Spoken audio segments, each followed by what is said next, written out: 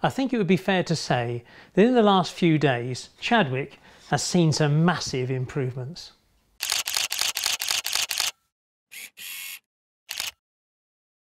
Hi, welcome back to Chawick Model Railway. I'm Charlie. Time for a quick recap of where we are. In the previous couple of videos, it became apparent that this helix was too steep and that some of my weaker locos were having trouble getting up it, and in last week's video I tried bullfrog snot with limited success, let's say. So since then what I've done is I've compressed these layers by round about 1/4 of an inch each layer, or in new money about 6 millimeters. Now the way I constructed this over at DCC Train Automation was to use a little jig. So in its construction, as you add the next layer, you just simply use the jig to give you the right spacing between the layers. This is the new jig, and as I mentioned, it's 6 mil shorter than the previous one. A couple of days ago, I had a message from a guy called Dave, codenamed Dak, who's a valued supporter of the channel. And Dave mentioned that he'd spotted on an American model railway channel this little beastie here. It's a digital spirit level. Now when I put it on the layout, you start working your way around and adjusting the height so that you get round about a 2-degree rise as you work your way around, which all seems sort of straightforward, until you get to this area here. The problem is here, the base measurements were wrong. So what was happening was the loco would come along, and of course come along the normal incline, but when it would hit this area here, it would start to rise considerably and then flatten back out. Of course, these distances were absolutely identical, so the error then went up from level to level. So if I add the spirit level onto this level, and we can see it comes in at 1.99 degrees, and if I take it to the next section, you will be astonished to see that it's 3.64. Hence all the locos were struggling as soon as they came through this area. I'm sorry, I'm getting my percentages mixed up with my degrees. As you can see, this is coming in at just over 2%, and if I change modes on this and go into degrees, which is a 1.2 degree rise as opposed to 2%. Dave, I'm eternally grateful. You're a lifesaver. Thank you very much indeed. One thing to watch now, of course, is now I've done the adjustments, is obviously this space is somewhat limited, so you've just got to watch you haven't got any monster sized trains, or at least I have, because I've got this 5 millimeter track bed in here, but it's just something to be aware of. But as you're about to see, it's working. Please don't forget to subscribe to the channel, and if you hit the little bell icon and go for all, then you get a notification every time I release a new video.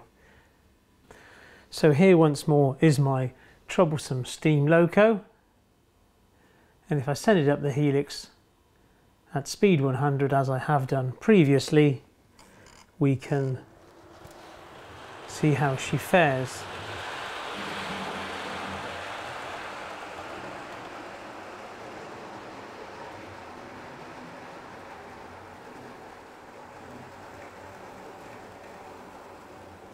Now clearly it slows down because of the incline, and of course you'll always bleed power in the curve, but without prolonging the agony much further, it will get eventually to the top.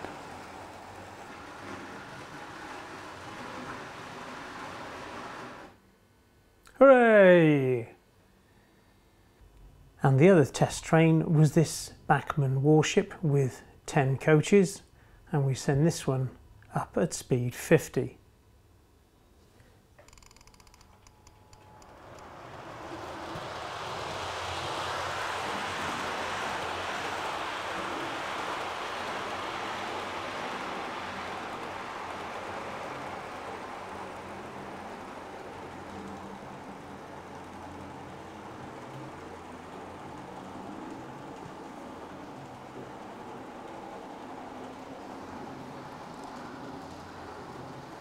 And clearly once more they lose speed, but it can certainly get up there without the wheel spinning. It's worth noting here the head clearance between the decks on the helix. There isn't a huge amount.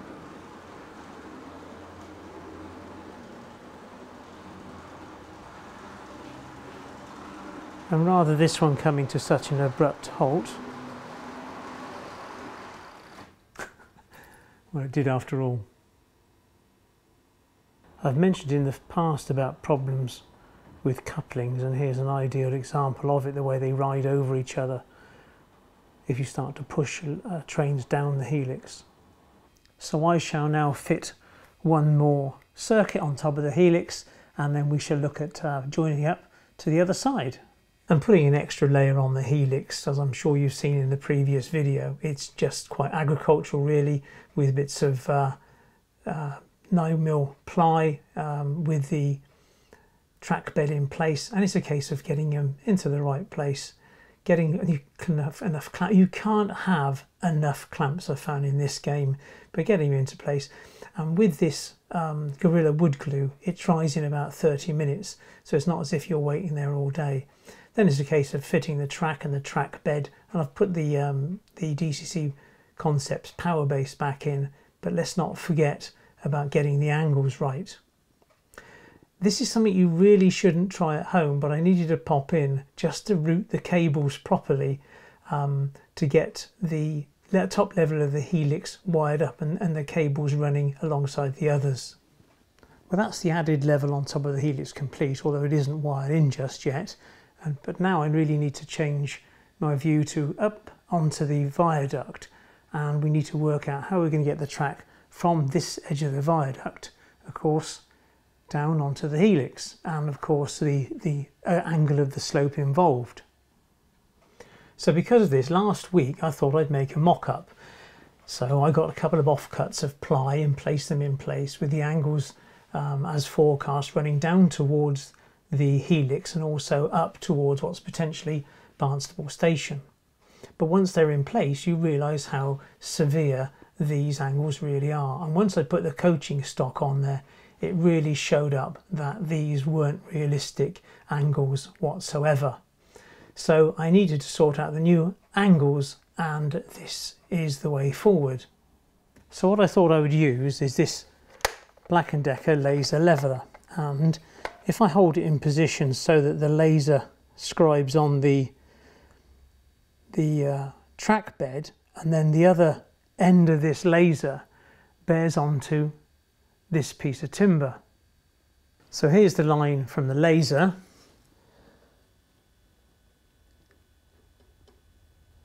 and from track bed to track bed it's about 48 millimeters, well, let's call it 50, which is 2 inches. So we've really got a 50mm or 2-inch fall from there to here that we need to sort out now, a gentle rise up as we go up towards the viaduct board.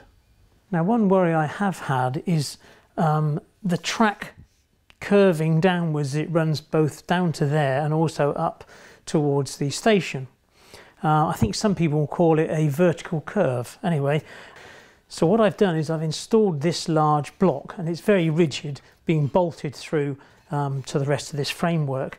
So we can then use the natural bend in the ply to get it to run down to the helix and then up towards the station.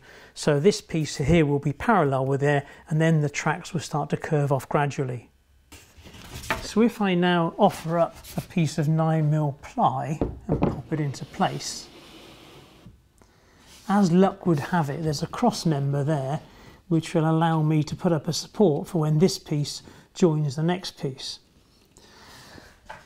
And what I can do now is I can draw out the direction roughly of where this track will take, and then cut up the board here to allow these two tracks to split and allow a bit of bend to come into the boards.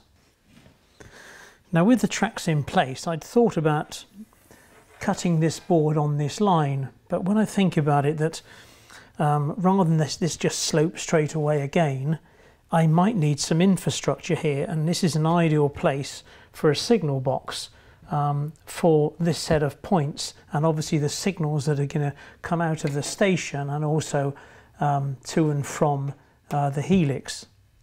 So what I shall do is I shall actually just cut the board off square and then cut the V out there to allow the boards to start to flex. Well, I've done a bit more trimming. I made that one much bigger, so when these flex I have more to fill in.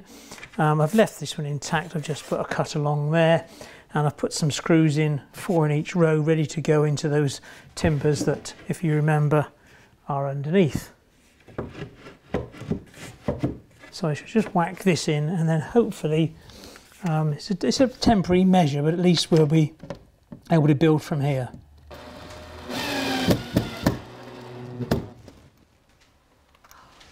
That could have been dangerous. Just a sec.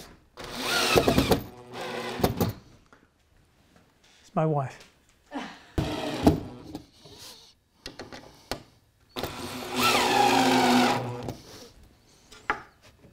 Beautiful. So it's now time to work out the angle of this incline running from there down into the helix, and measuring it, it's roughly 84 inches, which is 2130 in millimeters in new money. So 84 inches, and we said it was a 2-inch drop, so it must be a 1 in 42. And I know that a 1 in 42 is a 2.3% fall. 1 in 42, I think we're good to go. All my trains can get up a 1 in 42, so now's the time to build that track bed. This section here must be more difficult to construct than the other end, so I thought I'd start at this end first. And the bed of the helix is made of 6mm ply. So I'd like ideally to come off here in 6mm ply. Now it might seem logical to use the same stuff that the helix is constructed from, but that would give you an S bend, and that's a dreadful thing in model railway terms, because you're going to get buffer lock, and that's where one set of buffers gets inside of the other set of buffers on the wagon behind it, and it causes so many derailments. So I can't risk having buffer lock, so I can't use this. Excuse me. However, what I can do is something like this. Now this is made of MDF, medium density fiberboard. It's a product made by the devil. It is something to be avoided at all costs, but we're in lockdown and I cannot get my hands on any 6mm ply because I'm not allowed out to play. So what I thought I would do is use this, coat it in PVA on all the sides and all the joins, and then bolster it up with some timber so it doesn't warp. Now if I pop the tracks into place where I kind of envisage they will go, and they will kind of sit like that, once more there will be this underlay will go onto this piece of MDF, and then what I shall do is bolster the MDF up with 2 pieces of timber, sort of one on each side, so you can kind of get the idea from that, so that the MDF doesn't warp. And then we can think about jumping from 6mm MDF into 9mm ply, so we'll have to do some little bit of jiggery pokery when we join these two together.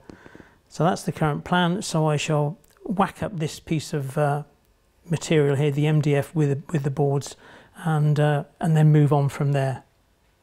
Well, I've now installed the first T-piece at the viaduct end, and I've screwed the incline into that block. As you can see, the little spirit level is giving me 2.25%. I'm aiming for 2.3, so I don't think we'll lose any sleep over that. But now I need to move over to the next section. So what I thought I would do is put the next block, as you can see, over on the right hand side, then use a spirit level to see if our levels are within tolerance. So putting the spirit level across those two. 2.3, spot on. So now I need to just fit one. I need to screw that one in and then fit another 2.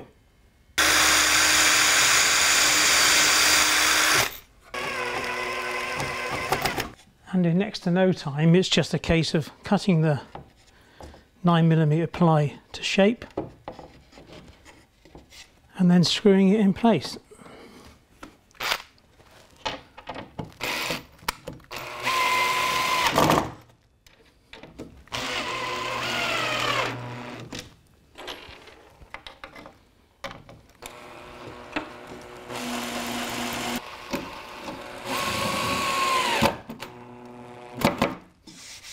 And now turning back to the helix end, there's a piece of MDF that I covered in PVA and put a couple of battens on to strengthen it up, and it pops in there like that.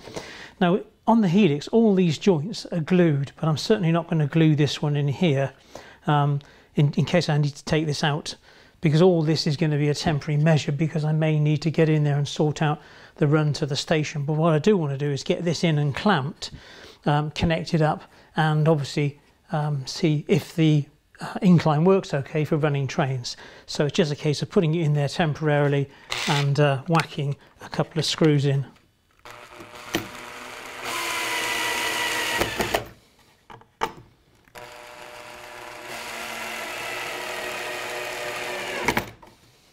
So now all we have to do is construct one more piece to go from here and join up to the helix.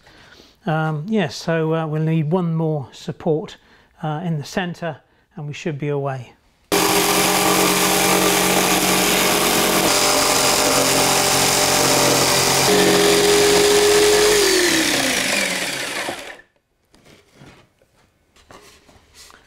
So here's the missing link, as they say.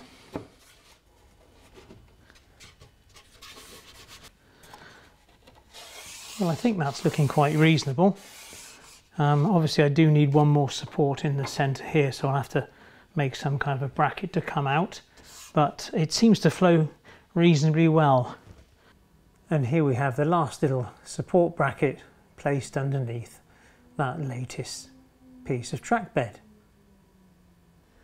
Now it hasn't taken too long to temporarily lay some track on that track bed, and as usual it's Pico code at 100. And hopefully you agree that these sweeping curves coming off the helix is rather attractive.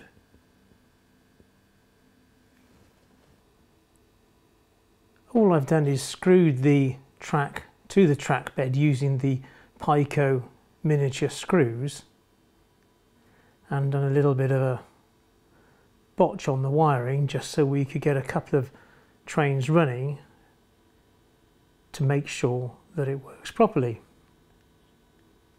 I haven't connected it up to the main boards yet because that will take a great deal of thought, because I'm going to do it in two different power districts, and along with block detection that'll have to wait for another day. But as we look back down the track bed, hopefully you can see the effect that I was after. I'm unsure whether on the finished item you'll see this curve here, because somewhere around here these tracks are going to emerge from a tunnel entrance, because I had intend to cover the whole of the helix in the scenics. Obviously you've got the Barnstable type station there, and then a small goods yard, and then the hill would come down here and cover this area. So obviously these tracks then would come out of a tunnel mouth and then rise up towards the viaduct. Well, it's about time we had a test, really. So we've now got Falcon underneath pulling that train of 10 coaches. So we'll send that up at speed 50.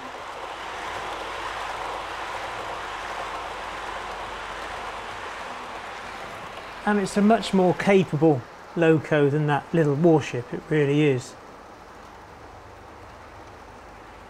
And then back at the top here we've got the original warship, so we'll send that one down.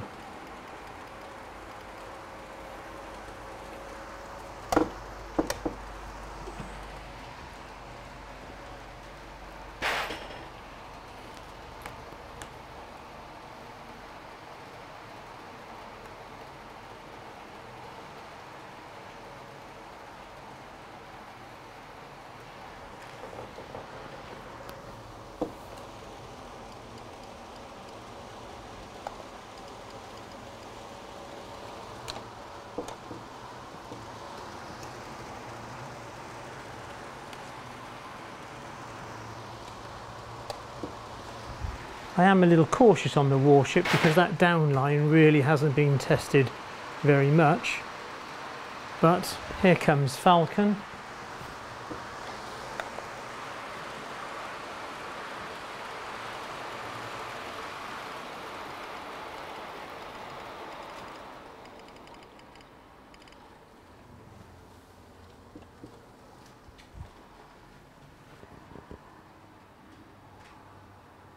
And we would hold it there normally because that's exactly where the stop mark would be for the signals.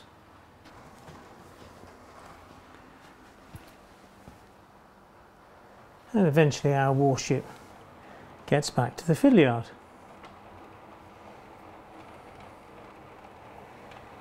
Well, I think it's fair to say that at long last we are eventually getting somewhere.